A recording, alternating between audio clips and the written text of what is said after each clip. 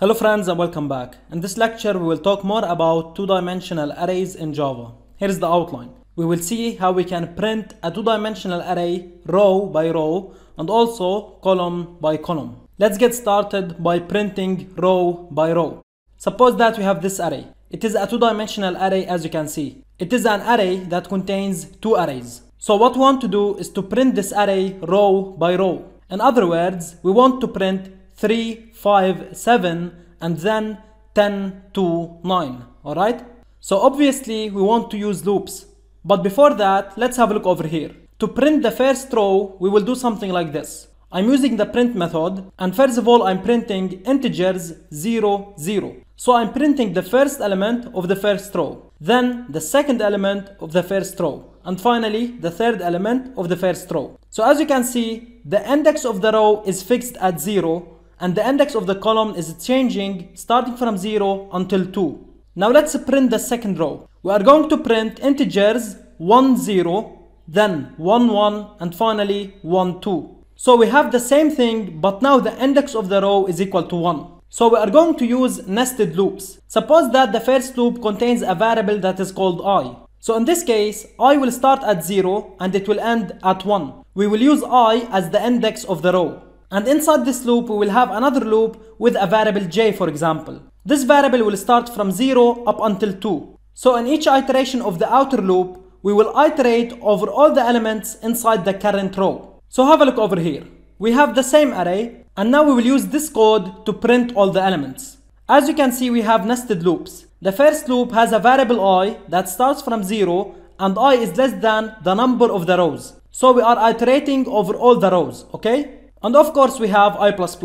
Inside this loop, each time we will iterate 3 times, starting from 0 up until 2. So for each I, we will iterate 3 times. Each time we will print integers sub I sub j. So for each row, we will iterate over all the elements inside this row and print them. And this will be the output of the program. So what's happening exactly over here? First of all, I is equal to 0.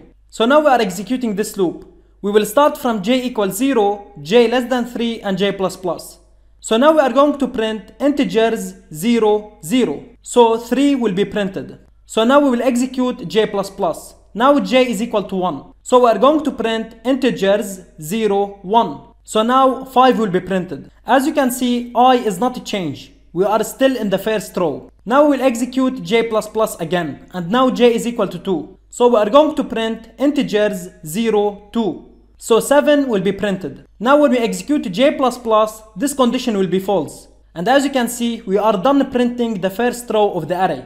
And since this condition is false, we will now execute I++, because we finished the first iteration of our outer loop. So now I is equal to 1, and this condition over here is true. So now we will do the same thing with I equal 1. So now we are executing this loop, and we will print integers 1, 0, 1, 1, and 1, 2. So 10 and 2 and 9 will be printed. So after these elements are printed, we will increment I, and now this condition is false. And as you can see, we printed our array row by row. So as a small summary, when you want to print the array row by row, you will have 2 loops. The outer loop iterates over the rows, and the inner loop iterates over the columns. And each time we will print integers I, j. I is the index of the row, and j is the index of the column. Now let's make this a little bit better. We have the same code, but now after we finish printing the row, I'm printing a new line. So after we print 3, 5, 7, we will get to a new line, and after that we will print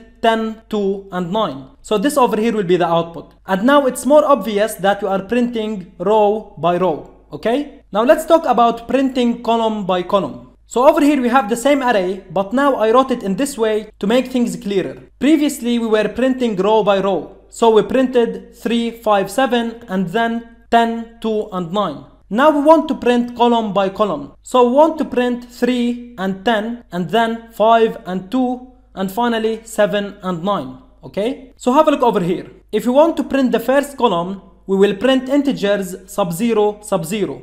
And then integers sub 1, sub 0. So we are working in the first column, and we are printing all the elements in the first column. This time the index of the column is the same and the index of the row is changing. Now if we want to print the second column, we will do something like this. The index of the column is now equal to 1, and we are printing the first element and the second element. And if we want to print the third column, the index of the column will be equal to 2, and we will print the first and the second elements. So this time, the outer loop will iterate over the columns, and in this loop we will iterate over all the elements in this column. So have a look over here. This is our array, and this is how we will print the elements. In the outer loop, I'm using a variable I starting from 0, and I should be less than 3 and I++. So I'm iterating over the columns over here, because we have 3 columns. And inside the loop, we have an inner loop that starts from 0, and j is less than 2 and j++. So in this loop, we are iterating over the number of the rows. So the outer loop is for the columns and the inner loop is for the rows. Now have a look over here. I'm printing integers sub j sub I, because j is the index for the rows, right? Because the inner loop is responsible for iterating over the rows.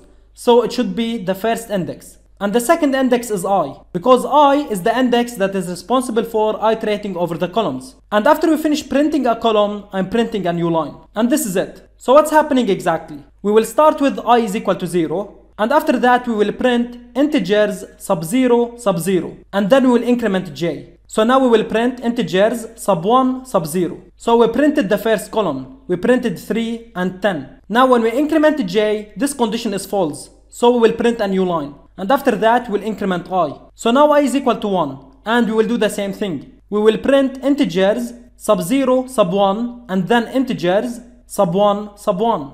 So we printed the second column, 5 and 2. And now when we increment j, this condition is false. So we will get to a new line and increment I. So we will print integers sub 0 sub 2 and then integers sub 1 sub 2. So we printed the last column. We printed 7 and 9. So when we want to print column by column, the outer loop will iterate over the columns and the inner loop will iterate over the rows. And be careful to use the correct index over here. J is the index for the row and I is the index for the column, okay? Now let's try to use the toString method to print a 2D array. So we have this array and have a look over here. I'm printing Arrays.toString and I'm passing the integers array as a parameter. And this over here will be the output. So this is our array. And inside the array, we have 2 elements. This is the first element and this is the second element. The first element is an array. And as you know, when we print arrays, we will see the address. So this is the address of the first array and this is the address of the second array. So when we are using the toString method with 2D arrays, we will get the string representation of our 2D array. But we will not get the string representation of the arrays that are inside this array. And in order to get the string representation of the arrays that are inside our array, there is another method that is called deep_to_string. So this method will call the toString method on our 2D array, and it will call the toString method on the arrays that are inside this array. So now this will be the output. So we are printing our 2D array, and then we are printing the toString representation of the arrays inside this array. So this is the string representation of the first array, and this is the string representation of the second array. Alright? So this is it. Thanks for watching, and I'll see you in the next video.